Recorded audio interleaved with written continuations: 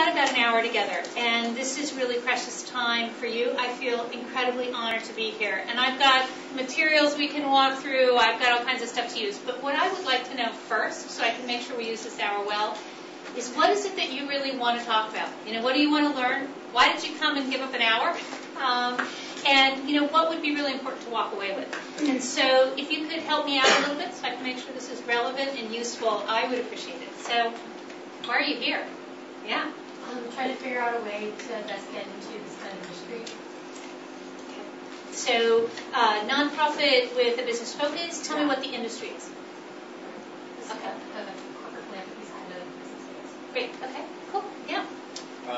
I'm interested in how you balance the interests of the corporate community with something that's completely divergent, like sustainability and the environment. Okay.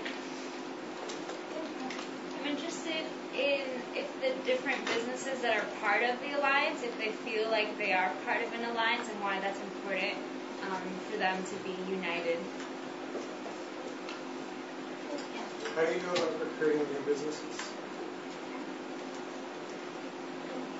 I'm interested in learning a little bit more about the story of how it evolved from Yvon Chouinard and Patagonia to where it's at today with being this massive alliance of different corporations. Great. Good. Other questions? Yeah. Also how economics and social good can be merged together so they both benefit. Okay. And you're going to find I'm a really easy person, so like if as we're going along you have a question, pop it up. You know, just let me know, and if we can take it right then we will. Otherwise, I'll throw it in the parking lot and we'll come back around to it. Okay, cool. How many of you know anything about 1% for the Planet? Is this totally new? Okay, so some of you know about us. We are now 1,450 companies operating in 45 countries around the world with a network of 2,800 nonprofit partners. And through our set of companies, their employees and customers, our nonprofits and their members, we have over 50 musicians, athletes, actors, and artists who are ambassadors for 1% for the Planet. We have over 50 media partners who talk about 1% in a variety of ways in their publications and in ads. Through that, we reach 150 million people a year. So 1.5% of the globe's population. And last year, our companies gave $23 million to the environment. When we talk about it as investment. They found strategic nonprofit partners that help them with their business and help get the impact they want to see happening in the world. In the last 8 years, our companies have donated over $100 million. And so we see this as really the sort of beachhead for innovation. And it's a very, very powerful network. And we're now shifting from a network that's growing. We were nothing, literally, 2 companies less than 10 years ago. And now we have a network that's practiced in giving, that has relationships in the nonprofit world, is working around the globe. And now we are in our next generation. And 1% for the Planet 2.0 is really taking our network and putting it into action for the environment and for business benefit. And so we can talk a little bit about that. Before I get into that, why don't I just ask kind of thoughts after the video? Does anyone? Yeah. Is it just word of mouth how they find out about it? The companies themselves send hand out pamphlets and so on, or do you have a campaign to bring in more companies? Yeah, so somebody asked the question about recruiting. So this is a really inspirational brand and a very inspirational network, and we do most of our work one-on-one and word of mouth. So the way that most of our companies come to us, and we find out as companies decide to apply, the people who come towards us that we don't go out to, they come because they have, first and foremost, they've read something about Yvon Chouinard, the founder of Patagonia, or they've read his book. About a third of the people who come to us have come through that forum. So if you're interested in positive social change, write a book. The second thing is that about 45% come because they know someone, or they admire a business leader, or they've had someone that they know from the business community tell them. So we laugh about this because we can tell which members are actually the most active because they start popping up as references. You know, Sam Smith told me we have a couple people in our network who are literally responsible for 50 companies coming in because they're so powerful in their own model and example. We have companies that are increasingly coming to us because of the relationship with nonprofits. So, for example, last week we were at a dinner for Trout Unlimited. Have any of you heard of Trout Unlimited? Trout Unlimited is a nonprofit organization. They're about $25 million, so a pretty hefty little organization. They have about 40,000 members in, I can't remember, 170 chapters around the world. Their basic mission is to save rivers that trout and other fish live in, and to make sure that people are very excited about being able to get out and fish. They actually have an ecosystem of about 24 1% member companies, including Patagonia, who support their work every year. Over the last 4 or 5 years, we've channeled about $500,000 to support their work, just through the companies that know them. So they then basically said, hey, we have all these other companies that support our work. Shouldn't they be 1% members? So they actually gathered up all of their corporate partners and said, come on down. So that's how we end up finding people coming to us. And we have, every day, we get about 5 member inquiries. So we have a lot of people coming into us. And out of those 5, 2 turn into requests for membership, and 20 to 25% of the total folks who come to us turn into members. So it's just a very powerful reference brand. We also go out to people. So we have a set of what we call sweet spot companies. And let me just talk about the sweet spot companies for a second. So what we've done is we've said, where is it that there are companies that have a deep connection to the environment, where their owners, founders, employees, managers would not find the premise of investing in the environment ridiculous. And I'm telling you this with all seriousness. I walk into companies all the time and they're like, what's the business case for doing this?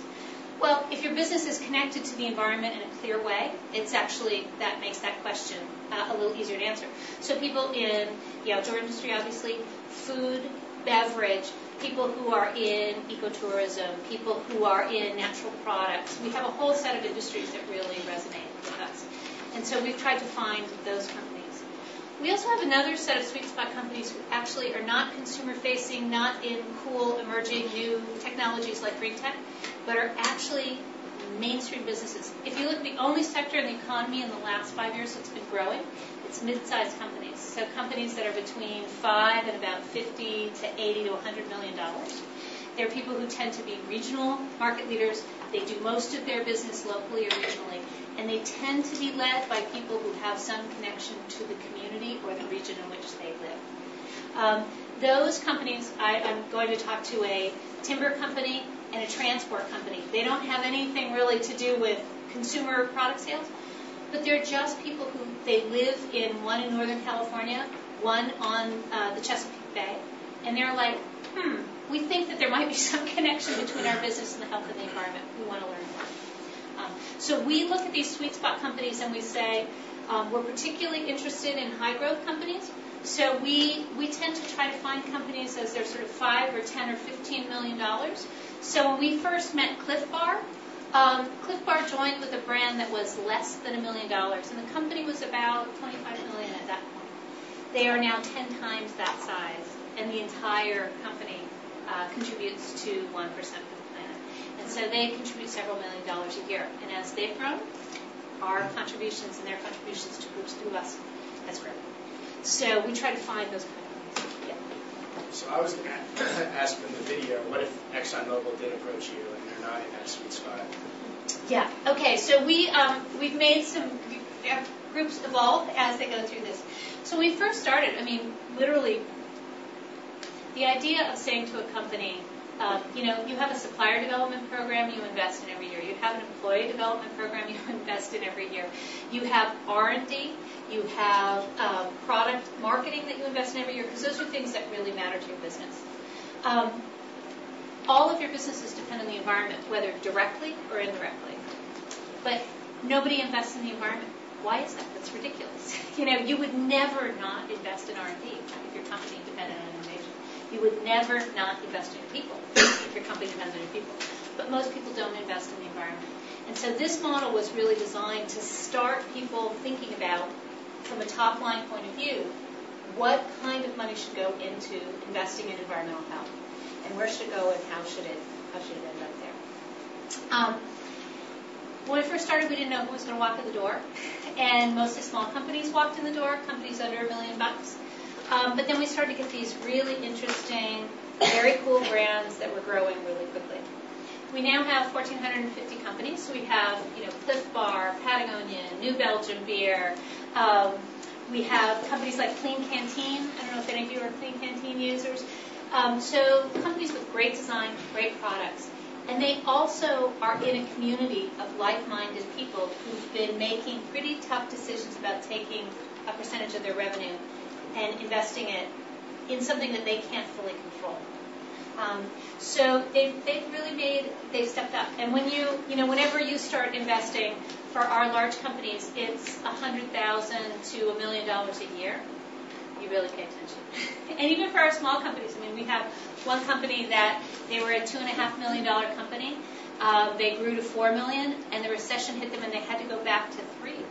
And so they had basically $10,000, $20,000 that they could take away from their 1% commitments and invest in their business in a tough time. And that company and their employees actually decided to keep their 1% commitment because they felt it was a really important way to signal to themselves and to others that they really cared about making this investment. And it was a very big deal. So, question about excellence. Sorry, this is a long way around Robin's problem. But at first we would have said, excellence come in, hallelujah. We now have 1,450 companies who have some stake in each other. And the reputation of each of those companies affects the other. So despite the fact that Kim, who sits on our board, said, come on down, ExxonMobil, we now have a process in place that we might say no to ExxonMobil. And the reason is because the company's intent and reputation really affects the reputations of everyone else in the network. We actually right now are looking at a company, and so it'd be interesting to get your perspective on this. So this company is a large family-owned, privately held forestry company. They cut down lots of redwood trees. They were the first member of the Sustainable Forestry Council. So if you look at SFC, was the group that was started by the environmental community as the standard setter for what sustainable forestry practices should be. The timber industry set up SFI, the Sustainable Forestry Initiative, which was industry-led sustainable forestry. So these guys are genuine players. They have incredible practices on their land. They do amazing things to protect biodiversity, and they're big investors in groups like Trout Unlimited. But one of our questions is, should they walk in the door? Will they add a net positive to the reputation of our organization or not? We now balance that in the and we don't spend any time seeking to convert people who are not good players. It's not our job. We have way too many other companies to work with, and frankly, we don't need to. Could you talk about your sustainability plan, your structure, and what % goes to sustaining 1% from the employees? Yeah, so let me explain. A lot of people think that we are a group that collects money and aggregates it and distributes it. We don't. So what we do is companies make a commitment to be a 1% member. They then pick the nonprofits that they want to invest in, and a lot of times we help them. We help them think about strategically where's the best fit between their company, the risks they face, the opportunities they have, and the nonprofits that they want to invest in. Because we think the tighter that is, the longer it lasts and the more value people get out of it. So companies give 1%. So just to make the numbers easy, if you're a $100 million company, you're going to be investing $1 million in nonprofit groups. We don't see any of that money goes directly. People pay us a fee to be a part of the 1% network. It's like a licensing fee. So in that case, they would pay us about $100,000 to be a part of our network. 40,000 if they are. So we earn income that way. The second thing is that we earn income by co-branding products with companies. So Patagonia's outdoor company, Yvon Chouinard made a shoe. And it was he was in camp one night and decided he wanted a little moccasin that he could roll up and put in his pocket when he was up climbing on rocks. And he's done 20 first ascents. So first ascents are literally like the first person ever to be on the top of any particular mountain. So when he decides he wants a moccasin, you figure out how to make him a moccasin. And he designed one, and his company created it, and it's called the Advocate Mock. And what Patagonia does with that is they put on the lip of the shoe, there is a 1% label. Every time a shoe gets sold, we get basically $10 a shoe, or a pair of shoes. Then every store has an advocate week. So if you're in Portland, for example, if you were there in July, they had an advocate week where they supported a whole group of sustainable biking organizations. Because Portland has nearly 6% of their population riding bikes to and from work every day, almost 3 times as much as the next city. So this is one where biking really matters in this community. The shoes that they sold that week, they donated another percentage of the sales to those groups. Now, people say, oh, that's cool, that's good, nice, lovely brand. Here's the business case to it, though, that's really interesting.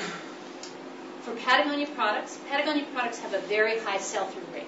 That means that when you put it out on the shelf, it actually goes out the door, and you're not discounting it, and you're not basically having to take it back. Somebody brings it back. Their sell-through rate of the Advocate Mock is twice that of any other product that they have. And a big part of it is because they actually think that their customer sort of hits a really deeply resonant sweet spot with their customer. And they actually make more money on that shoe than they make on just about any other shoe because they sell so many more of them going out the door. Even though they're giving away money to us, and they're giving away money to a nonprofit. Yeah? How did you get your start with 1% for the brand? I'm going to say one other thing, and then I'll come back to that. So we make money like that. We also, that soundtrack that you heard for that video, we recruited 41 artists, and we made an album. So we've made a couple $100,000 selling an album. You can download it on iTunes, and we're going to give you guys download cards so you can get 41 rare and usual songs. And we make money that way. And so right now we make about 70% of our money from what we call earned income, and then 30% of it I and another set of folks in the organization raise from foundations and donors. Within 5 years, we hope that we will be at 90% self-funded. So that's how we do it. And as employees, we've structured it to where we get salary, bonus, benefits. I mean, it's a very nice place to work as a person in the nonprofit community. How did I get my start? I'm a serial entrepreneur, so I've founded and built out 2 for-profit companies, and this will be my 3rd nonprofit organization. And so when I was at Business for Social Responsibility, I was employee number 3. We are now, BSR is now a $10 million global nonprofit that works advising people about corporate social responsibility. And I ran the environment program. While I was there, I worked with the team from Timberland and Nike. We got to know all kinds of stuff about supply chains. When I left BSR, I didn't know what I was going to do, and I decided that I was going to start a nonprofit to connect supply chains of farmers who were growing food or fiber with brands that were very, very far away with many partners in between. Because I felt like if we could solve a way to do that with transparent, sustainable supply chains and figure out how everyone could benefit along the way, we'd probably do a lot of good. So I created a group called Organic Exchange. And when we started, we had 15,000 farmers growing organic cotton for 5 brands, selling about $250,000 worth of product every year. When I left, we had created a $4 billion market involving about 250,000 farmers around the world and about 5,000 brands carrying product. So I love to do that. And along the way, I met Terry Kellogg, who is the guy who is CEO, who's our current CEO. He was at Timberland running the sustainability program. So I left Organic Exchange, which is now Textile Exchange, when we made our strategic shift to textiles from fibers, and said, don't know what I'm going to do next. I started a local food business. That's my love and passion. I also have a special needs kid And so I had to find a way where I wasn't trotting all around the world. My daughter needs to have her mom in the morning and the evening. And so in balancing all that, I was kind of thinking about, okay, how do I get as local and as specific as possible in an industry that my daughter might be able to work in when she's older. Long story short, Terry called me up and he said, I have this opportunity. Would you want to help 1% for the planet scale? And we can figure out a way to do that so that that works for you and your family. And so I said, I love it. So that's what how I'm here. So I just want to understand better, you especially targeting companies that have millions of dollars in revenue. Mm-hmm. Why would they want to come to your network, especially considering they're all nonprofits?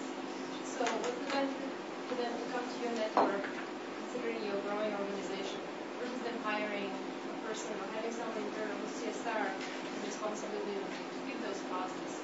And they have to pay a pretty large fee. So what is the value proposition with that? Yeah. So the first thing is that, and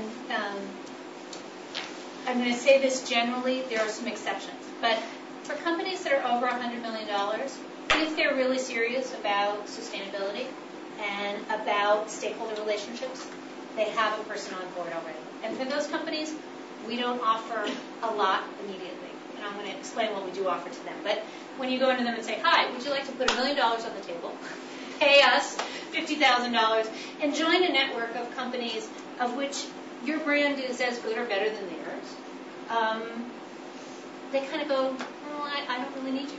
And I think that's right. They don't need us for helping them with doing their philanthropy.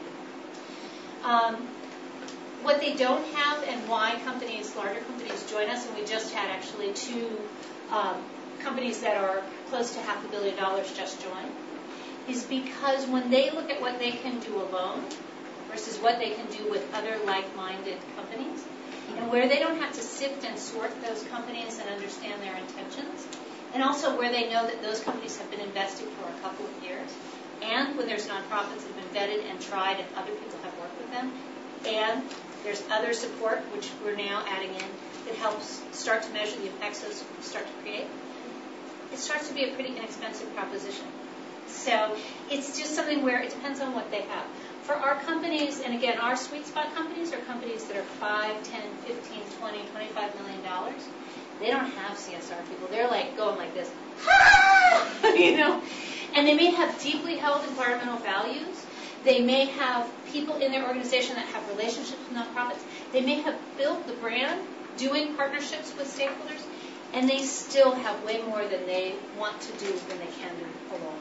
And so we're very valuable to them in providing them a space for working with others in a very efficient and low-cost way. The last thing is, you can do so much with your brand to communicate to your customers what you're all about. When you're communicating through a third party like us, we can help support that and tell a story in a different way than you can tell it yourself. The other thing is when you're in a network of other companies that are doing things, people start to connect the dots. So we just did, we're working with Whole Foods to look at, in Whole Foods we have about 25 brands. When you start to see all of them next to each other, and you're a customer, you walk in and go like, that's my life. I could live my life really easily. I'd like to live my life really easily. And that's the place that we are now, is we finally have enough companies where people can see their own life.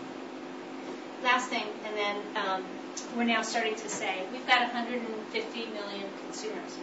Between our brands, Clean Canteen, Patagonia, Clif Bar, and our other affiliated brands, so people like Seventh Generation, Aveda, other people are not in the 1% network, but where we have relationships, their customers are, they're what we call the new consumer. There's a great group, if anybody is interested in New York, the company is called BBMG. They just announced that they have a New York job opening. This is one of the coolest places in the world if you're interested in marketing and cause-related work. Really great company. They've done all kinds of research on the new consumer, and they've created a thing called the Collective. The Collective it's several thousand customers who are basically co-creating the lives they want with the brands that they admire. And it's a very, very, very powerful model. Let's see if I can pull up. Just there. What's that? Yeah, I'm going to just pull up. This is just a little excerpt from some research that they've done. But this is, they estimate that this new consumer in the United States is 70 million people. They basically are not the greenest of the green, but they're people who want to look at how they align what they do in every choice that they make. They're very focused on, what's the whole picture? What's the total value I get? How can I help create the solution that I want for my life as opposed to waiting for it to happen? There are people who are really focused on we and the collective. They talk to each other a lot, and they reward and punish companies very actively. So, these customers, and this is like that Patagonia Sweet Spot customer, they come back a lot. I can't tell you which of our brands, but they track these. These kinds of customers buy anywhere from, they're about 2 to 4 times as loyal as other customers. They don't always buy more, but they keep coming back, and they keep paying attention, and they keep rewarding by word of mouth, by tweeting, by doing other things. So even if they're not buying, they're doing other things that are valuable for your company. And these are folks who are really, they talk a lot in many forms. So you want to have them on your side. And we're looking at, with our companies, figuring out a way that we can bring in individuals who happen to be customers of the companies and really start to say, what do you want in your life so you can live more sustainably? And create basically an innovation lab so that the customers are working with us to say, here's the things I want and I don't have them. And they could be things, they could be services, they could be relationships. I mean, it's not all about stuff. And what kind of businesses come out of it. We also want to work with the same group to say, what are the places in the world that you love? Because in 5 to 10 years, there's 5 miles in the Madison River that have a 1% logo on them because 1% companies and customers protected that piece of land forever. We will have mountaintops, streams, rivers, oceans, sanctuaries, beaches that will have that in 10 years. And so we want to really know where are the places in the world that people most value. And how can we make sure they're there? And then how can we all work together on public policy?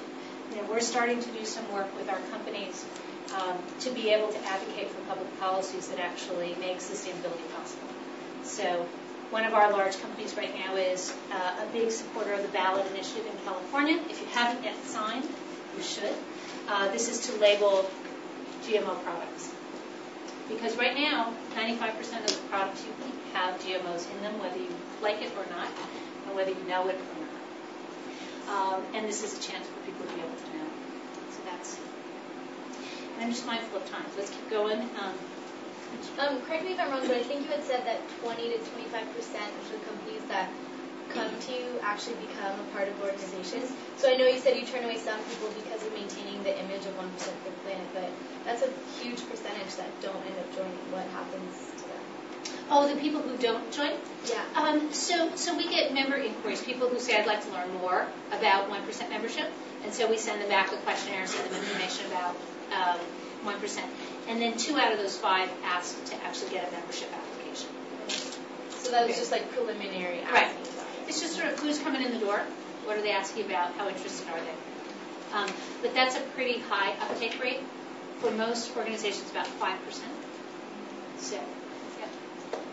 Do you anything to make sure the nonprofits that are receiving the donations are fiscally accountable or are actually making an impact? Yeah. So with our nonprofits, so we've basically been building an organization, an alliance of companies. About 3 years ago, we started to screen the nonprofits. Our screen initially had just been, are you a 501c3? Are you recognized by your government as a legitimate nonprofit? And a 501c3 in the United States, there's equivalents in other parts of the world. We said, are you working in the area of the environment? And it was very broad. About 3 years ago, we said, we need to really tighten our screen. So we now have a screen that looks at what percentage of time the groups are putting into sustainability, what areas of sustainability they're working on. So, for example, we have a lot of companies that fund the Susan B. Komen Race for the Cure for breast cancer research. That doesn't count for 1%. That's just basically medical research. But the Breast Cancer Fund, which does research on the environmental causes of breast cancer, they're a 1% nonprofit, and they spend 100% of their time looking at that. So we check What are they working on? Is it in an area of environmental sustainability? And how much time do they spend? That's where we are right now. One of the things that keeps me up at night, frankly, is I go, holy smokes, we will have $200 million in the next 5 years being invested in nonprofits. And it is entirely possible, not likely, but possible that zip environmental benefit could happen.